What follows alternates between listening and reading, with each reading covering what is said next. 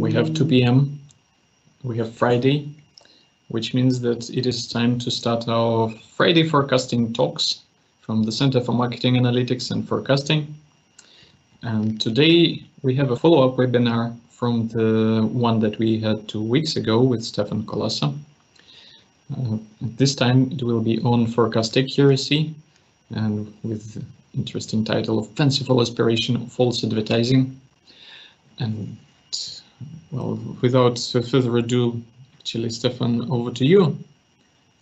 Wonderful. Okay, thank you very much. Forecast accuracy, false aspiration or fanciful aspiration or false advertising. So I apologize for my feeble attempts at humor and alliteration, but this is just, it was stronger than me. Friday is actually my day off, so I'm in a slightly relaxed mood on Fridays.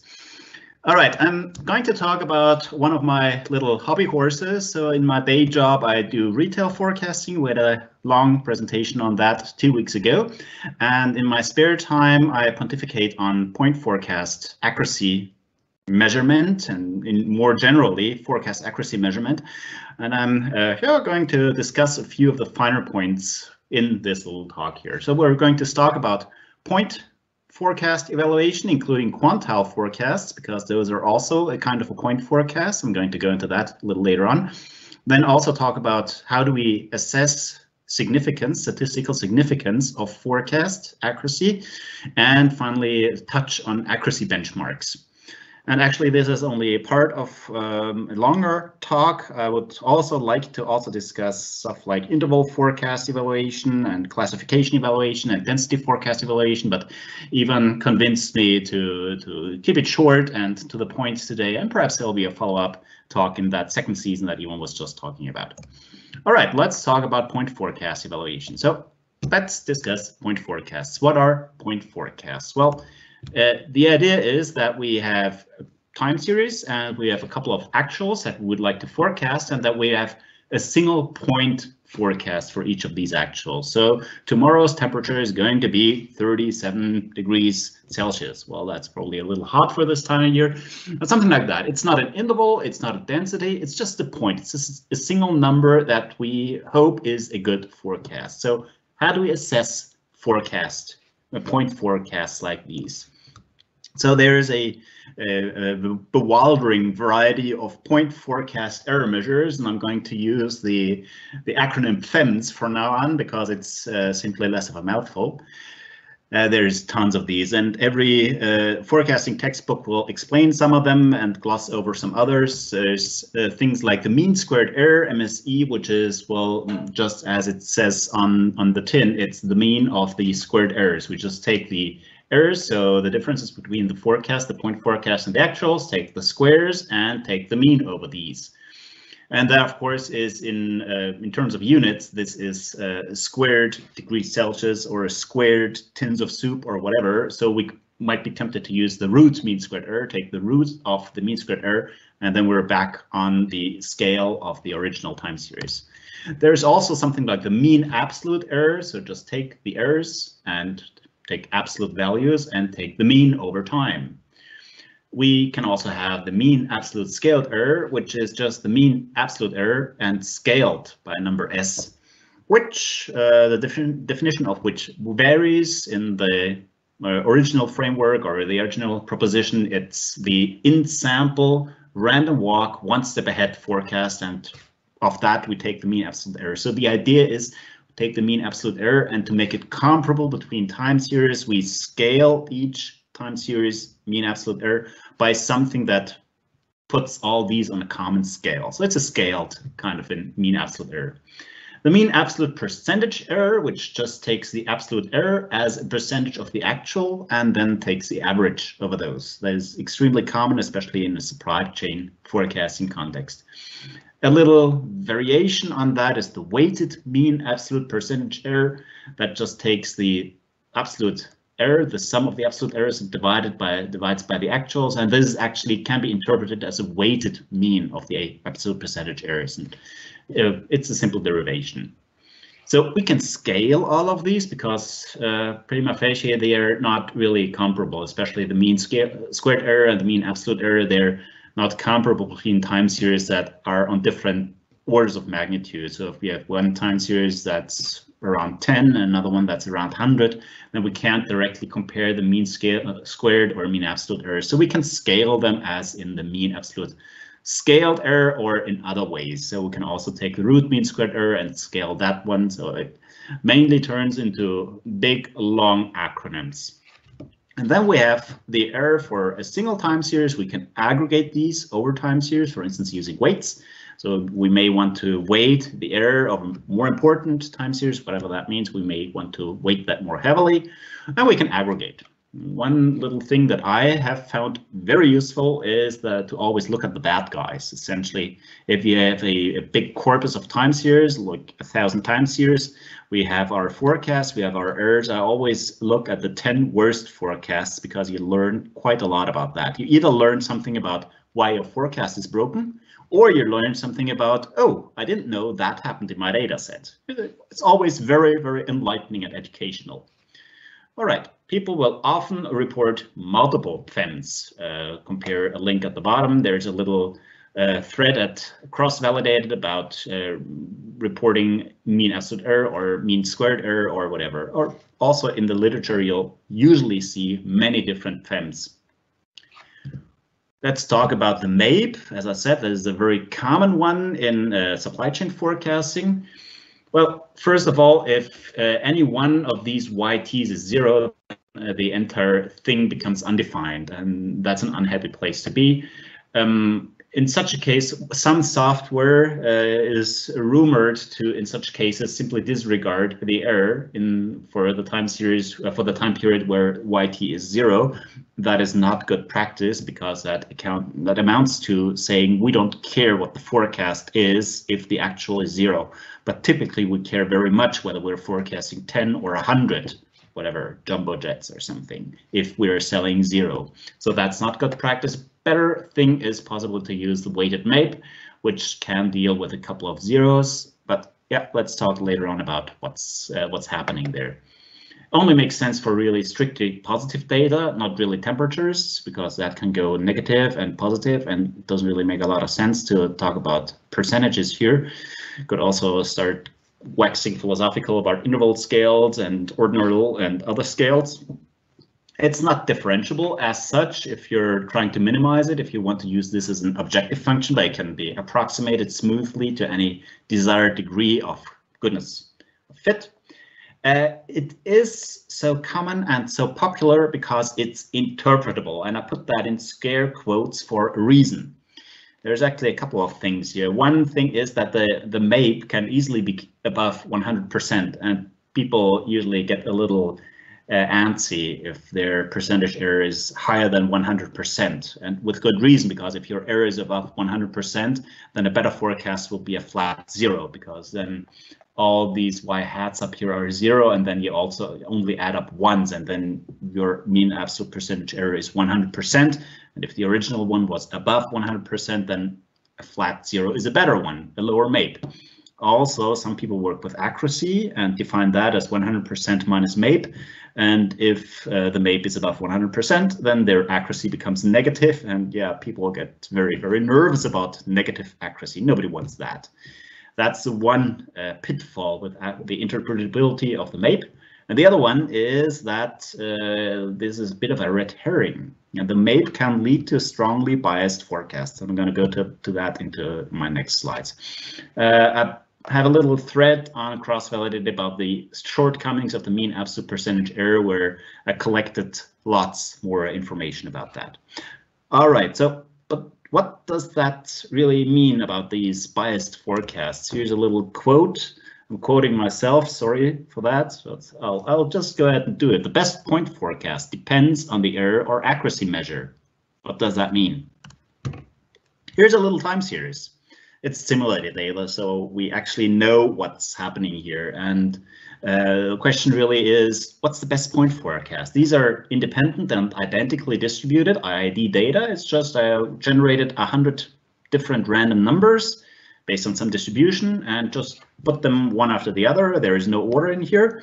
And since there is no temporal dynamics, the best point forecast for the foreseeable future is a flat line because there is no dynamics in here. They're all IID. So it must be a flat line. The question is, where do we need to put the flat line?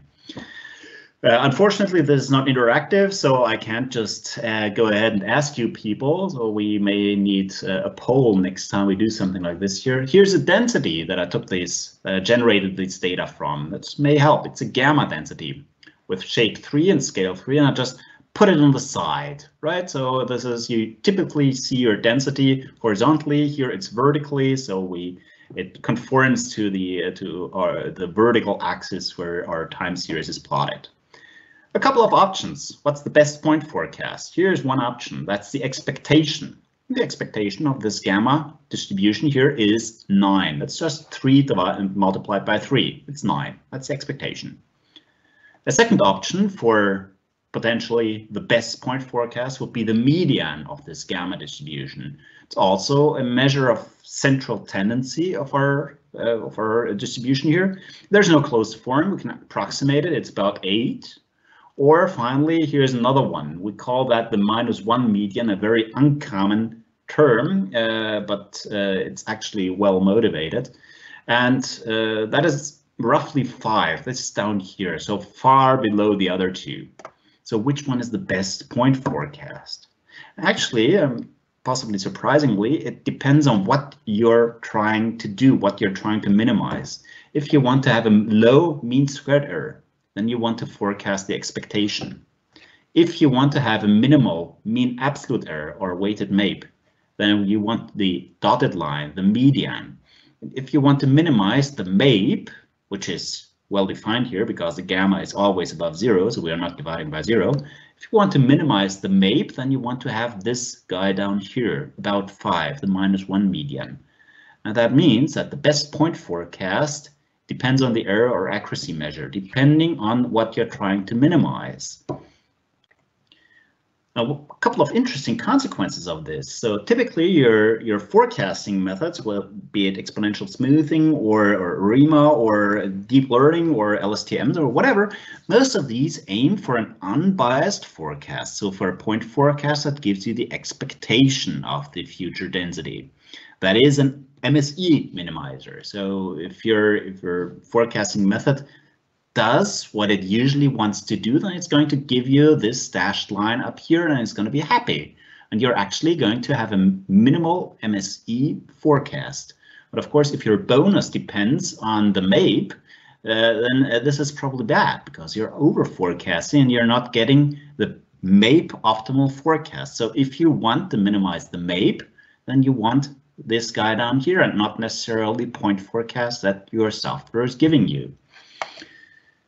Other consequence, an interesting consequence, is can we forecast? Well, so the question really is, can we really meaningfully evaluate this point forecast that aims at minimizing the MSE? Can we evaluate that with the MAPE? Well, not really, because we're aiming at two different things. This forecast up here is aiming at minimizing the MSE, not minimizing the MAPE. Right, so it's like taking a taxi cab and asking the cabbie to take the scenic route, and at the end of the trip complaining because it took so long. Well, yeah, but you asked him to take the scenic route and take a detour and show you the nicest views. Right, it's two different things. We're aiming at two different things here. So the dirty little secret, I'll just call it that way, if your forecasting software is aiming for an unbiased expectation forecast, so this guy up here, but your bonus depends on getting a low MAPE, then you just want to take this forecast here and reduce it by a couple of percentage points or in some other way, and you'll increase your reduce the MAPE and get a better bonus. Also, I'd like to say you may want to educate your manager why tying a bonus to the MAPE may or may not be a good idea. It may actually be a good idea. It depends on what you're actually trying to get at. So typically I'd like to do a little test here. So here's another generated randomly simulated time series. It's again IID data. They're intermittent, so tons of zeros in here. Actually, that's a Poisson distribution, and most observations are actually 0. More than half is 0, and the rest is 1, or there's a 2 up here. So what do we want to forecast to minimize the expected mean absolute error? Well, if most observations are 0, then the median is 0. the median of this distribution is 0. Half or more of the observations are 0. That's the definition of the median being 0. And the expected mean absolute error is minimized by the median of the distribution. So you want to forecast a flat 0 down here. And the same actually holds for the weighted MAPE and the mean absolute scaled error. If you want to minimize these error measures for this time series, you want to forecast a flat 0. And there are some interesting papers from a couple of years ago when people were doing intermittent demand forecasting, and they were essentially trying themselves into pretzels because they were evaluating their pet new method using the mean absolute error, and the MAE kept on being minimized by a flat 0 forecast, and they had to argue in some contrived way to explain why, nevertheless, their approach would be superior to just forecasting flat 0. And the problem just is that they probably were aiming at an unbiased expectation forecast, but the MAE was simply not the right tool to elicit that. The MAE is the right tool to elicit the median, which is not the expectation. And the difference can be stark, especially in cases like this here. Right, let's talk about quantile forecast, PFEMs. As I said, PFEM stands for point forecast accuracy error measures. So what do quantile forecasts have to do with point forecasts? Well, they're similar to what we just looked at. A quantile forecast is always tied to a certain level alpha. That is, again, a single number for each future time period. Depends on alpha, such that our probability that the actual outcome is less than this quantile is exactly alpha. These are extremely important for a safety stock calculation or capacity planning. If you're, for instance, if you're a supermarket and you forecast sales, then you need a high quantile forecast because you need safety stock. You don't just want to meet the expected demand, because then very often people will come in and not get what they're looking for because you had enough on hand for expected demand, but actual demand came out a little higher. So you need a safety amount, and the safety amount exactly comes from a quantile forecast. So you need that. So here's the time series that we just met. We're seeing it again, and 3 different quantile forecasts. As I said, these are generated data, simulated data. I know which distribution they come from, so we know what the quantiles are. We can calculate that. That's an 80% quantile, so 80% of actual outcomes are below this red dashed line. There is a 90% quantile up here, so 90% of outcomes are below this green dotted line, and the blue dashed dotted line up here, that's a 95% quantile. And as I see, of course, there's quite a difference between these here. If you scale this up to a couple of thousand time series, that can make quite a difference in terms of handling costs, in terms of spoilage, in terms of working capital, and so on and so forth. So getting the correct alpha number here is a bit of an art in itself. Okay, so now assume we have one of these quantile forecasts, and the question is that actually a good quantile forecast for the pre-specified alpha level? So if we wanted to have an alpha of 90%, then we're actually aiming at this green number here, but perhaps we don't know that if we're not using simulated data, but using actual observations. And perhaps our software gives us the red line here. How do we know that we're actually too low? How do we know that our quantile forecast doesn't give us a 90% level, but only an 80% level? Well, there's a quantile loss, and you can look at Gaussian, for instance, but it's exactly the same kind of loss as is used in quantile regression, which is a regression approach that aims not for the expectation as standard ordinary least squares, but that aims at a conditional quantile. So essentially the same thing here. They're using this kind of quantile loss here. It's again not differentiable, but it works out well enough. And you can actually use that to assess whether a point forecast gives you a good quantile forecast. As a little illustration, now you have to kind of flip your head or bend your head sideways, because what am I doing here? I'm looking at the time series up here, and I'm plotting potential point forecasts on the horizontal axis. So here in the time series, we had the outcomes on the vertical axis, and now I'm plotting the potential point forecast on the horizontal axis.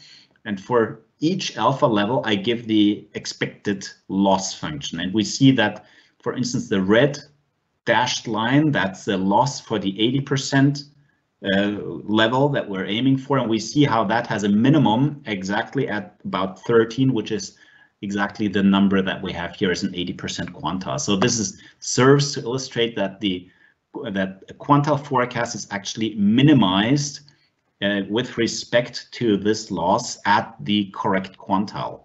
And one other thing to keep in mind here is that these minima here, if we're kind of using the loss function here, which is the correct loss function, if we're using that to get the correct quantile forecast, then we have to deal with the fact that the minimum is extremely flat. So here it's very hard to notice that we should be forecasting 19 for a 95% quantile forecast and not 20 or 18, because it's the loss is just so very flat around the minimum here. So it's kind of hard, but it's doable. So a couple of takeaways from our FEMs. So we should, since each FEM will tend to elicit its own kind of point forecast, it makes sense to tailor your FEM to the business problem. If you want an unbiased expectation forecast, you need the mean squared error, or perhaps the root mean squared error, or a scaled version. If you want a safety stock, you need a quantile loss. If you want the median, you can use the mean absolute error. And the MAPE, honestly, I've rarely found a business problem that really requires a MAPE optimal forecast, to be honest. It's always good to know which FEM your software tries to minimize, so you know whether it's shooting in the wrong direction, whether your software is taking you the scenic route, although you're trying to get there by the quickest route. You want to tailor your point forecast to the FEM that you want to minimize or that your bonus is tied to. It doesn't really make sense to evaluate the same point forecast using different FEMs. It's kind of like taking somebody's body temperature and saying, well, you have a body temperature of 38 degrees, that's a very high blood pressure. It isn't. It is not a blood pressure. It's two different things. Ideally, forecast full predictive densities, and then we can always extract the optimal point forecasts, and that's the thing that even convinced me to drop for the point for the time being. And also try to gently educate users and client about the potential pitfalls in here. So that's actually part of what I'm doing here. All right, so that was the first part, and actually the second and third part will be much shorter than the first one, so bear with us. Significance checking. So if we have multiple forecasts for a time series or for tons of time series, then one of the forecasting methods will be better. It's because there's always a winner to every race. And the question really is the difference due to chance, or is it actually statistically significant? If we're comparing two forecasts, then we can have some kind of point forecasts that actually also works out for interval and density forecasts with some kinds of errors or scores. And what we can simply do is we can simply take a Z transformation essentially of that. We take the difference between the scores and take the average and standardize by an estimate of the variance of the difference, right? And under some quite weak conditions, we can say that this thing here is 0,1 normally distributed, a standard normal distribution, and we can simply assess this using our favorite normality test, which is, for instance, Shapiro-Wilk.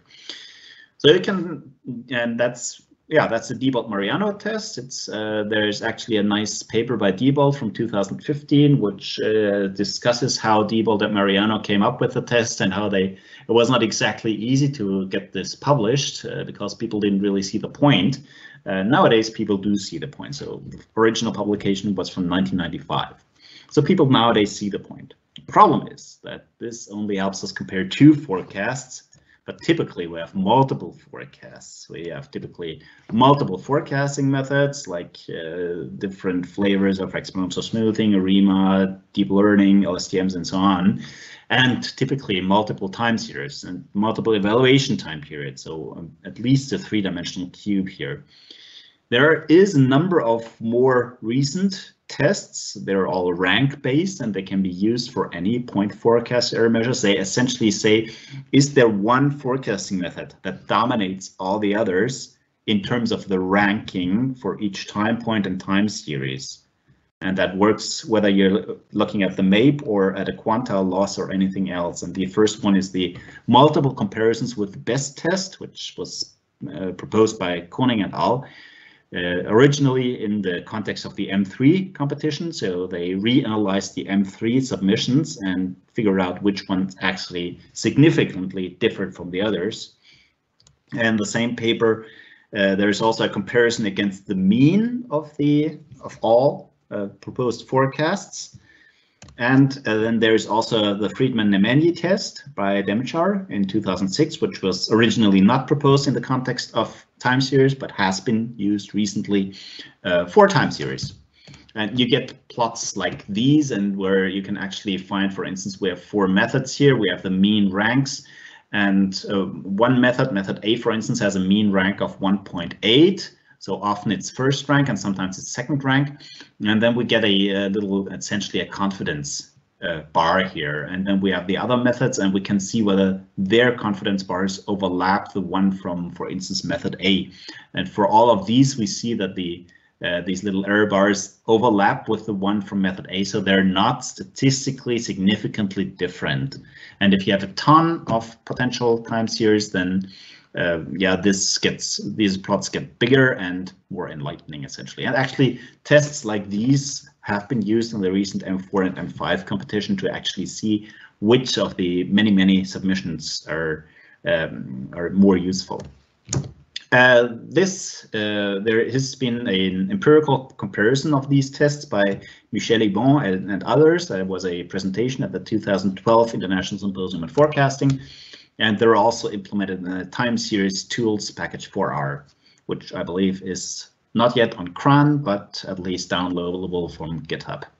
And of course, all of these, whether Debug Mariano or the Nemanja and MCB and so on, they all assess statistical significance, which is nice, especially for statisticians, not necessarily business relevance. So business relevance is also a fun thing. It kind of pays my bills. So let's talk about business relevance. Accuracy benchmarks, actually. What do I mean by accuracy benchmarks? Often, well, I do forecasting for a living. I go out, I talk to customers, and they have us forecast their time series. And often enough, people will come to me, or likely enough to any other forecaster, and say, we know that the industry average is 30%, so you need to achieve at least 25% because that's what we expect of you. Or this project needs to reach a MAPE of 20%, otherwise we'll cut off funding. Or can you guarantee that your software will yield a 15% MAPE? It's very often in terms of MAPE. There is essentially 2 possible reactions. We can smile and agree and get the deal and hope that nobody remembers that at the end, or tell the customer that it doesn't really make a lot of sense, and that is often a hard conversation to have. And yeah, it's what I'm going to discuss here. A couple of examples. This is, I agree, is an ancient paper. It's from 2006, but honestly, the argument hasn't changed. McCarthy et al. They went to forecasting conferences and just passed out questionnaires. What's what do you think should be? What's your forecast on the industry level? What's your MAPE for your forecast on industry level, on corporate level, on product line SKU allocation level? What's your MAPE? What's the MAPE that you get? They collected all these time series, all these answers, and said, okay, based on these questionnaires, we say that on industry, at less than 3 months out forecast horizon, the most recent data we got, which was in a conference in 2006, was 15%. So that's the benchmark. The question is, can we use this column or any other one as a meaningful benchmark? Well, a couple of problems here. First of all, there's this little n equal to 1. I find it already very good that they were honest and reported these tiny n's. So there was just one guy reporting the industry forecast accuracy that they had, 5 for corporate, product line, and so on. Very few respondents. If you look at this over time, the number of respondents really goes down from 50 to 36 to 3, or even from 61.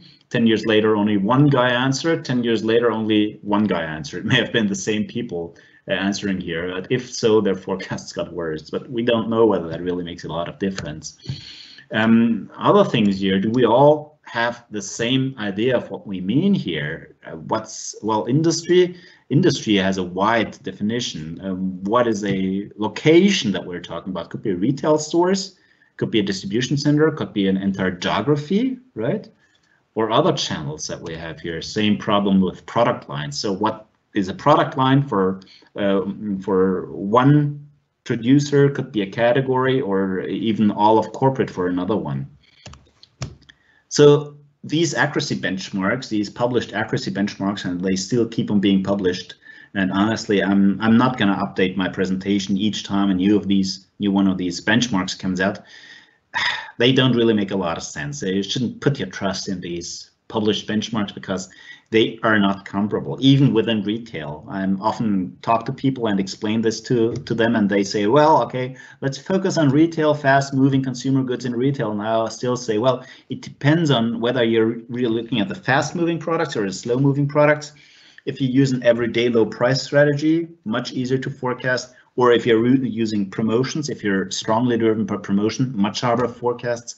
We can't say what a good forecast accuracy is.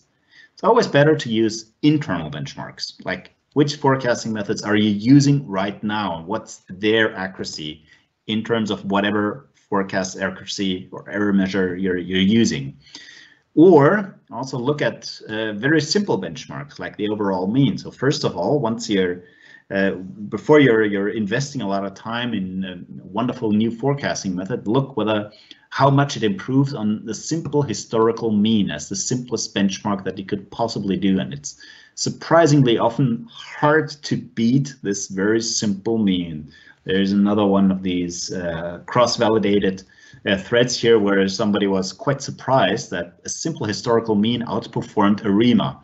And there was a chorus of people agreeing, yes, that's unfortunate, and that's a very common occurrence. The mean is a strong contender. And so you should always compare your proposed new forecasting algorithm to the simple mean.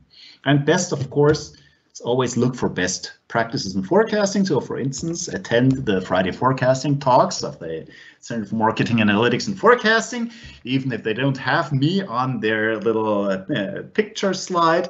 It's still, you get lots of best practices here or at industry events or by reading books or actually getting in here. It takes a little longer than asking a consultant for benchmark MAPE numbers, but it's in the end, it's more meaningful. And if your practices and processes are already optimal, then don't worry if your competitor down the road has or says they have better MAPEs. Because it may simply be that they have easier time series or a more responsive supply chain that makes for less shocks and out of stocks. And then the question really isn't one of getting better forecasts, but of improving your supply chain. All right, so that was today's talk on forecast accuracy, fanciful aspiration, or false advertising. Thank you very much. And Ivan, back to you. Thank you, Stephan. That was great, as usual. Very well done. I actually asked Robert Fildes to provide some comments on the talk. So, Robert, maybe you can come and say what you have to say. Thank you, Stephan. It was an all-embracing and machine gun-like talk, and very interesting. I'm just going to take two elements of it, or at least related to it. If I didn't misunderstand you, you were making an argument at some stage against using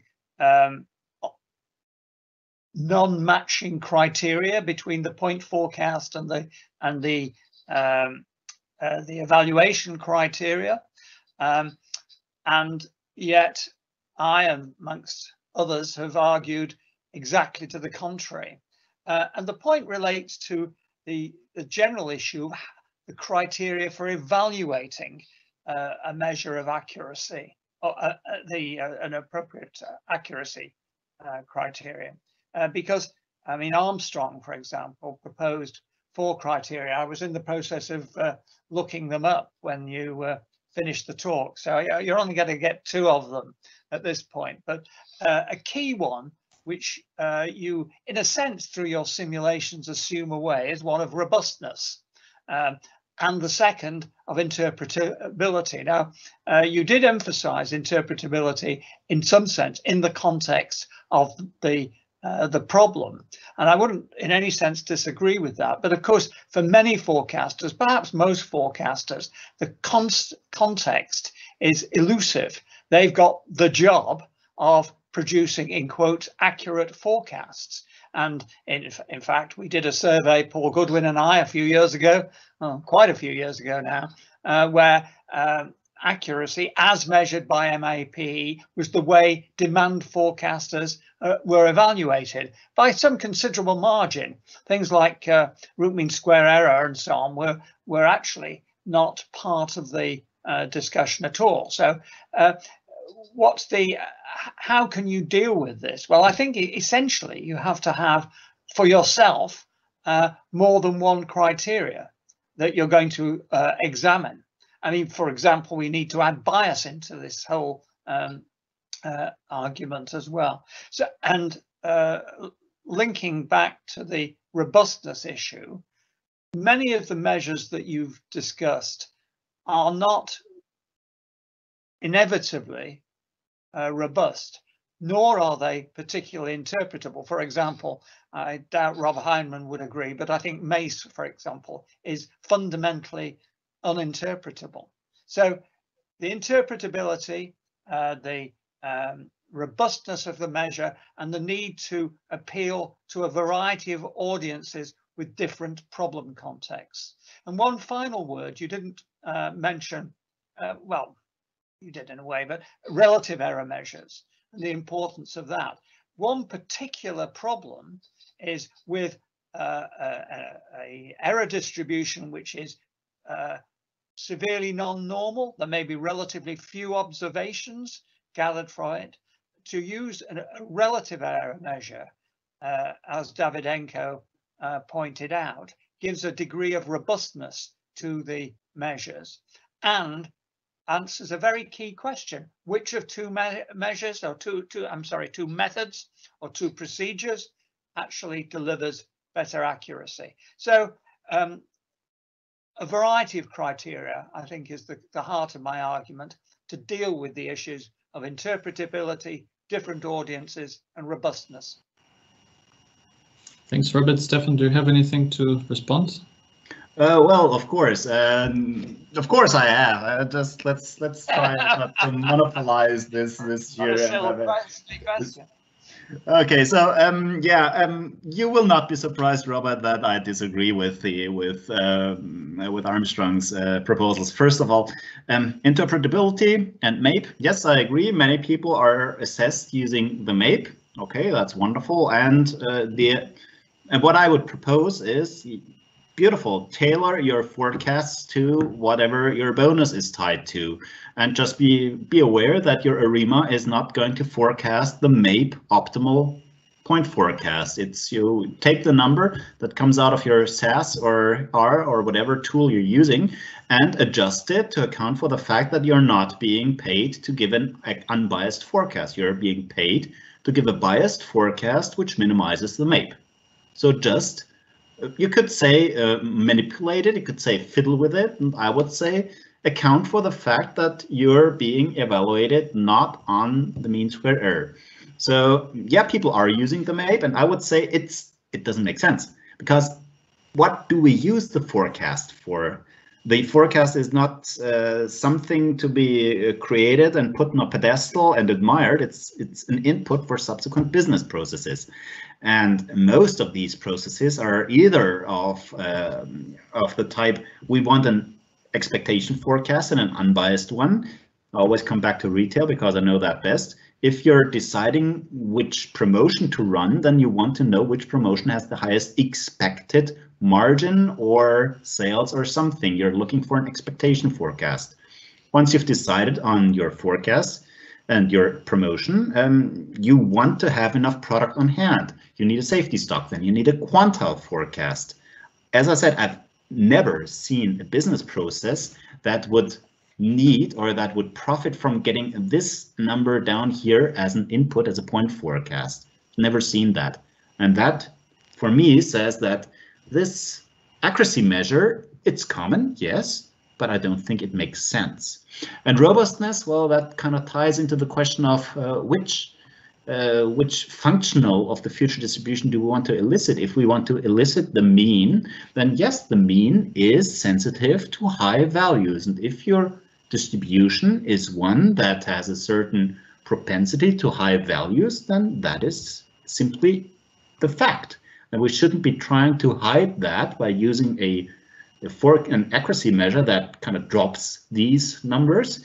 Then we should perhaps deal with it in a way that says, okay, then we don't want the expectation, we just want the median. Well, we shouldn't be using, I think robustness is a bit of a fig leaf here, really. It's a question of what do we use the forecast for, and what it's the cost function of a misforecast. And I think that's a better way of dealing with it. And interpretability, yeah. The first time you meet a practical forecaster who has a MAPE above 100%, interpretability of the MAPE goes out the window. But I agree that there is different points of or I were arguing for MAPE. Yeah. Okay, thanks. Yeah, Robert added that neither he nor Armstrong are arguing for MAPE as a final comment. So we have several questions, and actually some of them well, sort of similar. So the first is, how do you go from a business target such as I want to minimize excess inventory to choosing your error measure? That's a beautiful question, and that's actually the one that we are in retail forecasting. That's exactly what you're trying to do, especially in perishables, where excess in durable goods or in consumer packaged goods, excess inventory is just clogging your shelves. A couple of years ago, that was painful because working capital actually cost you something, but nowadays with current interest rates, it doesn't really cost you anything. It's more painful for perishables where excess inventory has to be thrown out after 1 or 2 days. So think of the strawberries. All right, so yeah, the first thing to figure out is really the cost structure. How costly is excess inventory? How, on the other hand, how costly is unmet demand? And that's actually a slightly rather intricate question, because if you have excess inventory, then yes, part of the costs are you bought stuff that you have to throw away. That you may still be able to get something back in terms of markdowns or in terms of goodwill by donating it. And on the other hand, if you have too little inventory, then yes, you're not meeting demand, but you don't even know the demand. Perhaps in retail, for instance, you don't know how much people would have bought if enough product had been there. So you have to make a judgment call of how much how high your costs would be or how high your demand would be, and how your costs are of not meeting that demand. And then you also have to add something to the mix about the customer's FIFO-LIFO behavior. Do they always take the freshest apples, or do they take apples at random? Because that tells you something about how your stock will go down, whether you'll be always left with the oldest apple at the end of the day. That makes a difference in terms of how much you have to throw away at the end. And then from all of that, you can, in theory, derive an optimal service level. You can say, I want a 90% or an 80% service level, and which number that is really has to depend on your cost considerations and also perhaps on strategic considerations that transcend costs.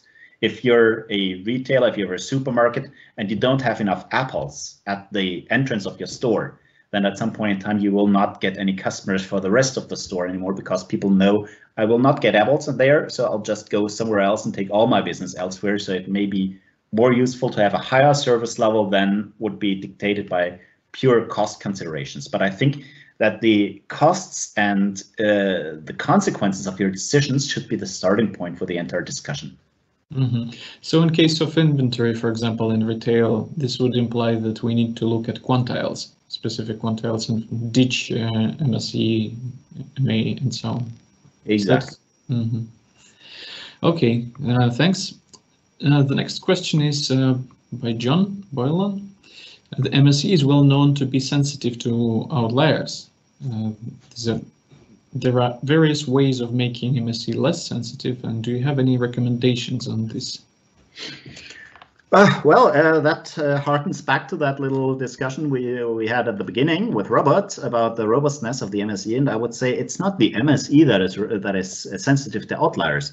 It's the mean that is of a distribution that may have fat tails or a propensity to outliers. And then the question really is, do we want an expectation forecast? If so, then, and we'll have to assess it by the observations that we see. If we want a mean, then we should still be using the MSE and be aware that our error measure may be dominated by not very rare large events. I think the first question really isn't to kind of, it's essentially, it's a question of I'm speeding down the highway and the police are catching me, and I tell them I just sped this one time, and the police tell me, yeah, okay, this one time, but you still were too fast. And the question can't be to fiddle with my speedometer so it doesn't show that I'm going too fast just once every week or once every month. The question should be, how do I deal with my business processes so they don't that the impact of a high spike in demand isn't so strong. So it may be the fact that we need to really look at have our decisions based on the median.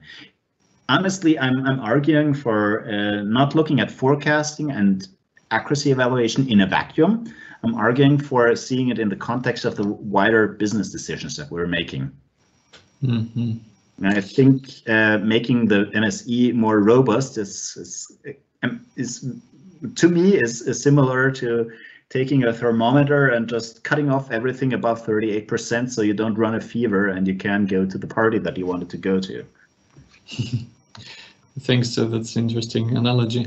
Brief question related to this, shouldn't be very difficult. In case of multiple time series optimized for MSE, what would be the suitable metric? Different scales, you know.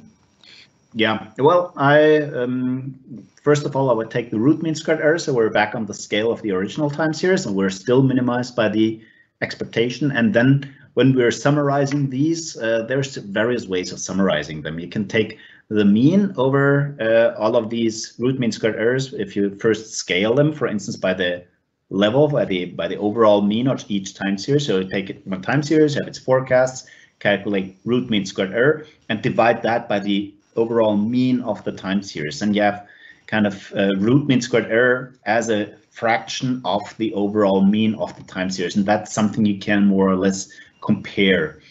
Alternatively, you can also look at the cost impacts of forecasts. So we talked about forecast value added. I'd like to think about, we didn't talk about that, sorry, we should have talked about it if we had enough time.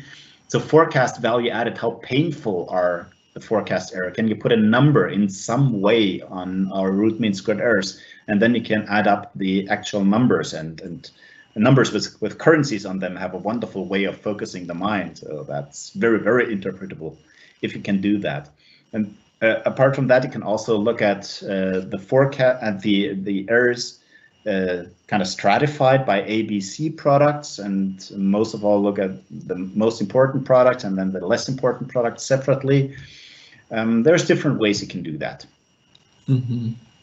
Thank you, Stephan. I'm moving a bit randomly through questions, and I will rephrase some of them so that they align better with what we're talking about.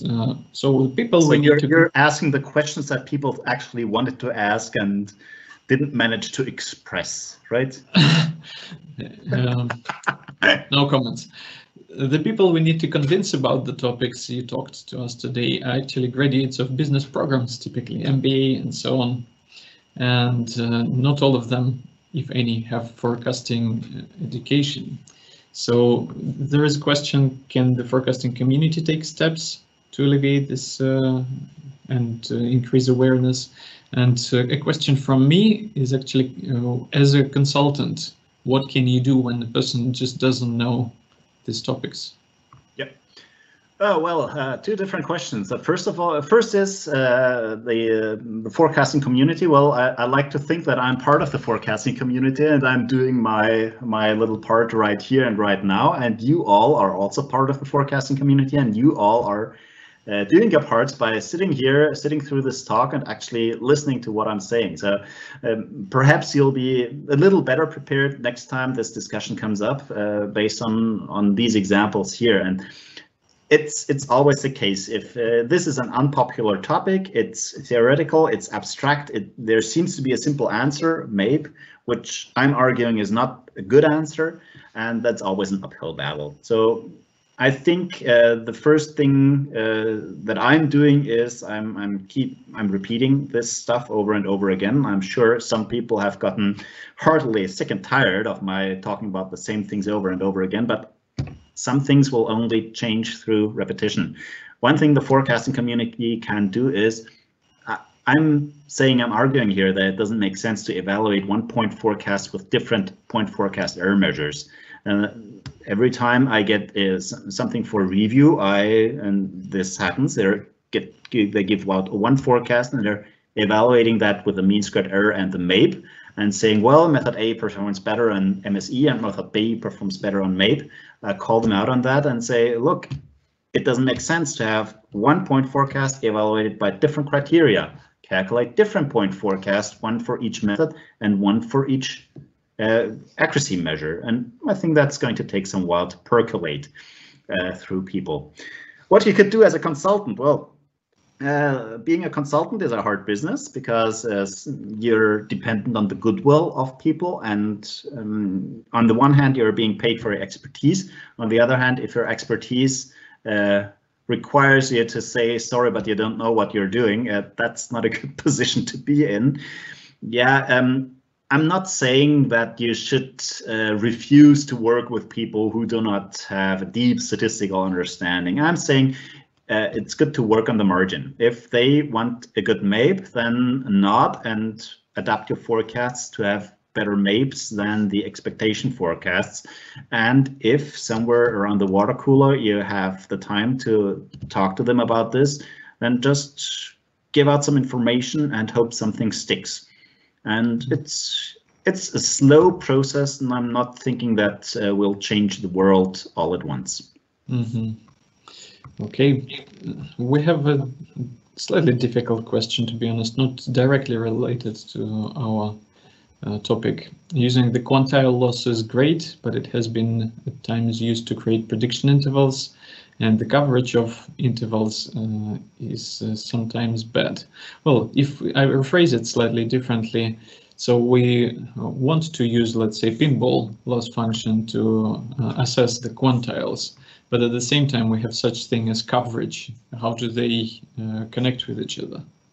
Yeah, good question. So in principle, well, you can show that these loss functions are optimized by the correct quantile forecast. So if you're looking at a one-sided interval, essentially, so that is only defined by an upper or a lower endpoint or something, these should give, in principle, a 95% coverage. So there shouldn't really be a conflict here. If you're talking about interval forecasts, then there's other loss functions that we haven't touched upon here, and that, as I said, is something for a different talk. I really, honestly, at least in my line of business, I've rarely really needed interval forecasts as such, because as a retailer, I rarely worry about the lower 5%. I always worry about the upper 95%, about the upper 5% tail, not the lower 5% tail, because I always worry more about having enough stock on hand. It may be that for other use cases like electricity or call center forecasting, you really want a larger interval, so actually also are interested in the lower endpoint, and then you can use an interval loss that essentially takes losses like these and also adds a factor for the length of the interval. And then you can also think about other possibilities. Perhaps you don't really want an interval going from 5% to 95%, giving you 90% coverage. Perhaps you're really interested in the shortest 90% quanta interval, or an asymmetric 95% interval, 90% interval, like one going from 8% to 98%. There is a wonderful preprint by Bramer and Gneiting, just appeared last year on the archive. So if whoever is interested in that, just ping me and I'll point you to that, where they go into interval forecasts and how to evaluate them. And that's actually a very, very nice paper. Mm-hmm. Yeah, while I remember, if there are some questions left, we can always ask Stephan to answer them on LinkedIn. So follow us on LinkedIn. We will publish those that we don't have time to answer. There is an interesting one. Should the target of forecasting be to only win some competition or meeting some debatable industry benchmarks, as against targeting the accuracy serving the purpose of wider supply chain business processes? So a lot of things in one question, I think. Well, that's a beautiful answer because it really puts the, it's a beautiful question because it really puts the answer into my mouth. So, okay, so, well, as long as if you're a student or if you're a researcher, then of course your purpose or your goal must be to win forecasting competitions, because well, that one guy who won the M5 competition, he can put that on his CV, and that's a beautiful conversation opener. And so yes, and later on, for me, well, of course, I still have to win forecasting competitions in terms of when a new customer comes along, he will evaluate us based on our forecasting accuracy, because that's essentially a proxy or a shorthand to seeing whether we know our stuff. But actually we add value not through better forecasts, but through better stock positions. So as such, I would say forecasting accuracy is nice, and it's essentially a signal that we try to give out, so people see that we're good at what we're doing, but we add value in terms of improving the supply chain and fomenting better business decisions. So that's forecasting is not an end to it in itself. It's only a tool towards getting, well, nicely stocked shelves and not throwing stuff away. I've just realized that you have just answered the question in the title of your presentation: Fanciful Aspiration or False Advertising. Robert, you seem to have a final comment, and let's close after that. Well, yes, it's a mean comment really to Stephan, but you know, you work for SAP. My experience of software products in general is they're extremely poor at presenting almost any element of what you've talked about. I mean, there are additional features. You added lead time as well as the stock positions and so on. Actually getting hold of the forecasts so you can analyze them off stream is difficult. One of the other questions is about error measures across time, which in my experience of as I've said in the note of the M5 competition, but earlier in an early paper in '92, we showed the variability of performance across time. These need to be embedded in commercial software packages, not the whole range of things I've mentioned, but at least some parts of it, in particular, the ability to accumulate the evidence and develop your own measures through some sort of benchmarking and so on. So I think it's really up to people like yourself, Stephan, to actually improve this. You've done the intellectual work as a researcher. Now let's do the practical work for SAP and others. It's a wonderful point that you're making. The problem is that SAP and other software companies are big places, and the scientists are not the people running the business. We have product owners who call the shots on what's going to be implemented and what's not going to be implemented. And as long as there's not enough customers clamoring for the kind of things that you're asking for, it's not going to happen because customers want other things. It's back to the earlier question about the clients. The clients don't know the importance of using appropriate measures, and therefore there's no demand for them, and then there's no supply to give them the abilities to do it. That's right. Which is why we are doing the thankless job of educating future forecasters of the world. Well, from some of the questions, I think we've got a pretty educated audience here. I'm not sure we're talking to the right people. Yeah, that's the other problem. Yeah. Thank you very much, Stephan. Thanks a lot, Robert. Great presentation, good questions. Thank you everyone for attending. And next webinar will be on 16th of April. So follow us on LinkedIn and other places to be in touch and understand when the next events happen. Thank you very much, everyone, and see you. Thanks, Stephan. Thanks, everyone. Thank you. Have a nice Easter. Bye-bye. Have a great day. Bye.